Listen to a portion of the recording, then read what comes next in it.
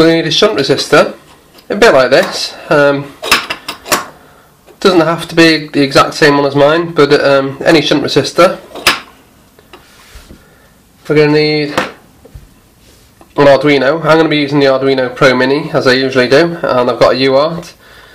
If you're using a Nano or an Arduino Uno, you're not going to need the FTDI UART, but that's up to you to sort out. Of course, the chip, which is the AD8215 chip. It's an excellent chip, but I need one of those. Mine's soldered into an adapter board, but yours may need that too, I don't know. A breadboard, and a bunch of jumper wires. Oh, also you're going to need 2 multimeters, and I'm going to be using a DC power supply too. Anyway, let's start. So I'll start by plugging the UART in to the breadboard. Okay. The chip itself, that can go here. Okay, so I've got the FTDI, the Arduino, and the chip. Okay, so first things first, I need this as well. So what I'm going to do is I'm going to get my power supply, and first of all, no current and no voltage. I'm going to connect up the power.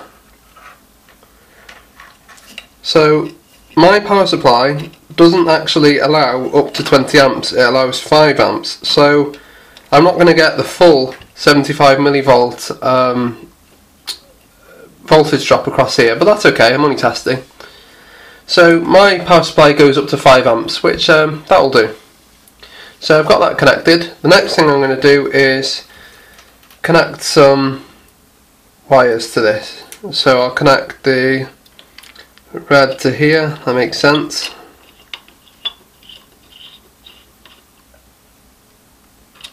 And I'll connect the blue to here.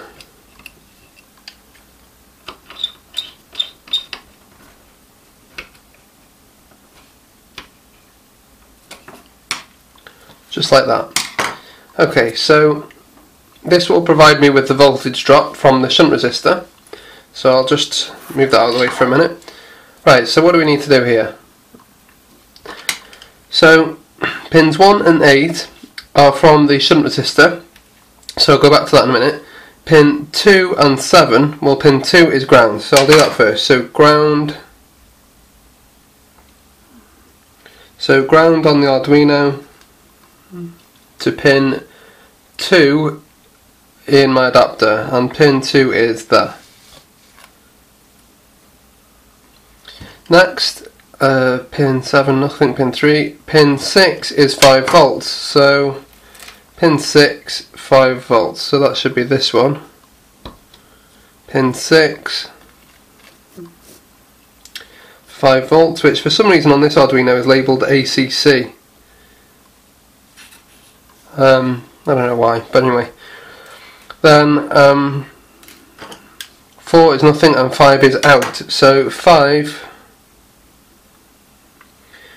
right, 5, which is that one. That one is out. What is it? Out. Which I'll wire to, let's say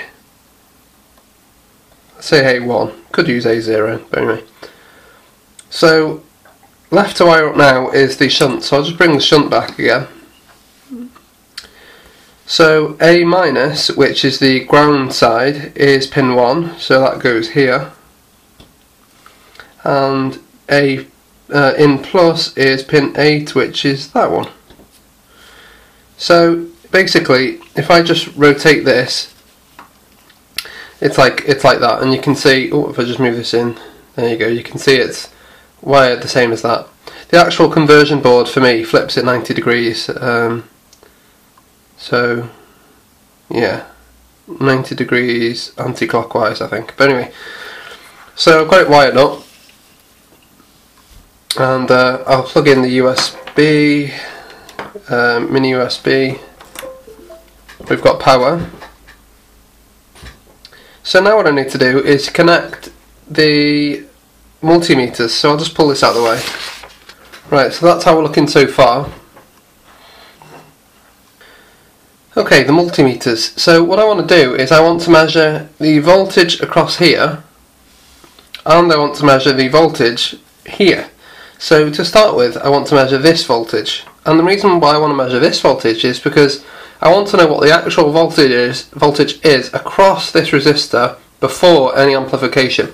So I need to do that first. So if I put a wire in there, and I'll put a wire in the ground, well, not the ground, but the minus in. So that's connected to the plus in, and this is the minus in. And let's use this one.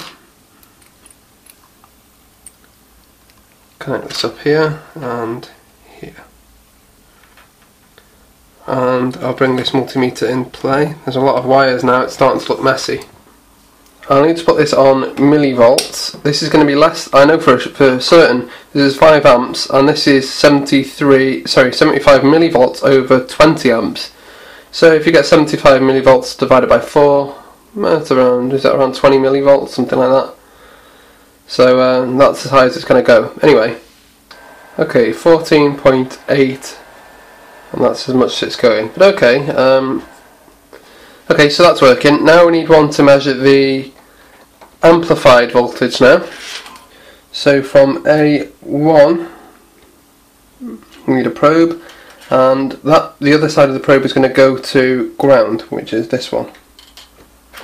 And I'll bring the other voltmeter into the scene, and this is going to be set at 20 volts DC. Actually, we could set it to millivolts. Yeah, 2000 millivolts. And I'll connect this up too, so ground to ground and plus to plus. Hopefully these won't pop off straight away. Okay, here we go. So what I expect is that this one here is going to be that multiplied by 20. So let's start. Alright, so let's check this out now and see what's actually going on here and see if this is working. I assume it is working, but here we go. So it starts off at a voltage drop of minus 0.5 or 4 millivolts, which is really nothing. On the output, it's outputting 33 millivolts. I'm not exactly sure why, but whatever. Let's see what happens.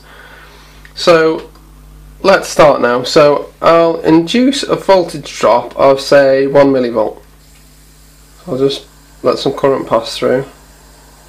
At 1 millivolt, it's still reading 36, which is not useful. 2 millivolts, 3. Let's start at 4. Right, so 4 millivolts, and it's reading 90, and it should be reading 80. But okay, it's the very start of the reading. So okay, let's go a bit further. So 5 millivolts, a 5 millivolt drop, and it's reading 110. Which, okay, that's about right. 5 multiplied by 20 is around about 100. Let's go a bit more.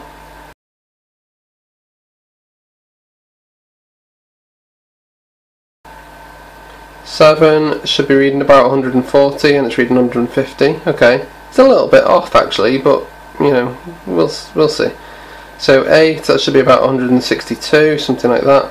9 should be about 180. 10 millivolts should be about 200. Let's go up a bit more. 12.5, that should be about 250. So yeah, that should be about 272, something like that.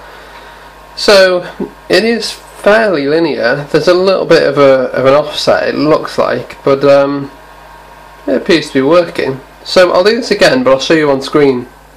Let's turn this down. Okay, I thought I'd just quickly show you the code. So I've got a VPP, which is voltage per point or voltage per count, which you've probably seen before in my videos. I've got another const float here, which is amperage per millivolt, which I can explain another time. Counts, serial begin, then print various things. So print the count, then then print the counts multiplied by voltage per point multiplied by 1000 to get millivolts. So that's, we're basically unconverting it, if you like. So we're getting from count back to millivolts. Then we're getting the millivolts and getting it back to what it would be before being amplified. And then we're getting the actual amperage, or trying to guess it anyway, by getting those values and multiplying it by APMV, which is amperage per millivolt, and outputting the value. So let's see what happens. I've got the serial console up, and if I just apply some amperage, there you go, that's 4.1 millivolts, and you can see that it's coming out with values here.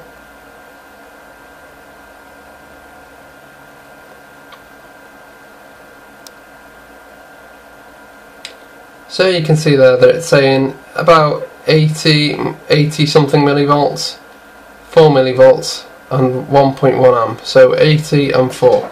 And over here it's saying 90 and 4.2 and 1.2. So I'll increase it a bit more. 8 millivolts, so 2.2, 8 millivolts and 168. And over here it's saying 161, 8 millivolts and 2.2 amps. So 168 and 2.2. So it was 160 something, 8 and 2.2. So we're right there. Let's go a bit further. 13.7 and 280. And over here